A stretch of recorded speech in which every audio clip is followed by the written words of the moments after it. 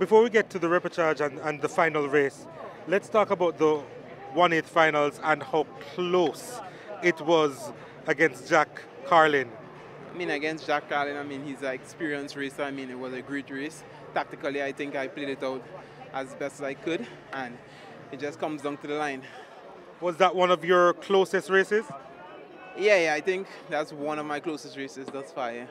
Then you had to look for the repechage. Of course, 3 were in it, so not quite fully in your hands. It didn't quite turn out the way you wanted it to. Yeah, I mean, 3-ups are totally different. I mean, totally different tactics because it's 2 persons that you're looking at.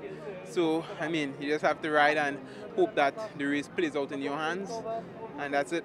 I thought your approach was pretty unique, and I'm sure people looking now would have thought the same thing. What do you take away from this particular event? I take away a lot. I mean, I never take it as a lose, I take it as a lesson.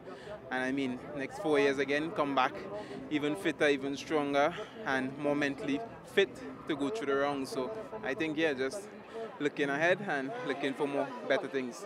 I know you had lost the world record earlier in the day. What did it feel like losing that mark beside your name? I wouldn't say I lost anything, but I gained more drive to work towards getting faster and being able to retain or get back my world record. So, yeah. All right, looking forward to it, but you're looking ahead to the Kieran next. Yeah, Kieran on Saturday, so now it's about recovering, resting, and getting ready for Saturday.